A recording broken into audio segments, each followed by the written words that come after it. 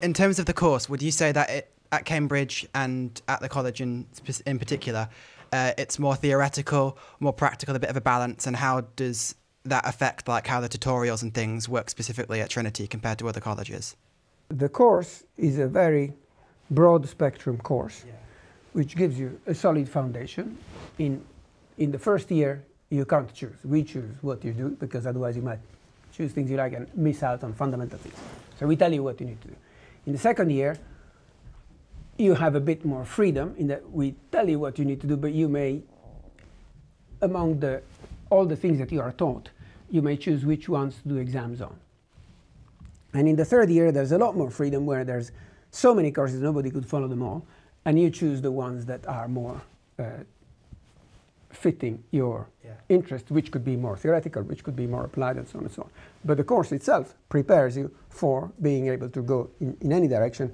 A super specialized mathematician like theoretical computer scientist, or a super applied, go and build things, more engineering-like person, like I would be. And every path is open. Okay. And the supervisions will cover the courses that you do, and the flavor of supervisions will not depend on the college you go to. So whatever college you go to, the college will support you in the courses that you are taking.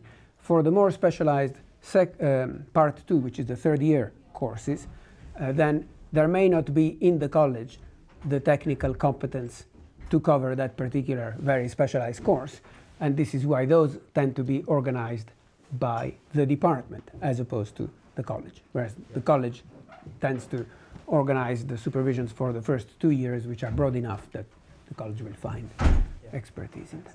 And will different options that you take like have different amounts of like labs or tutorials compared to other ones, depending on the content of the specific option you're taking in the second or third year and like the topics you're doing, or is it all pretty much the same in terms of how it's split? Well, some courses have practicals, some courses don't have practicals. Okay, yeah. And so, depending on which courses you select, where you have a choice of which courses, then you will do or you will not do practicals. But for the first year, certainly everything is already preset for you, so no choice.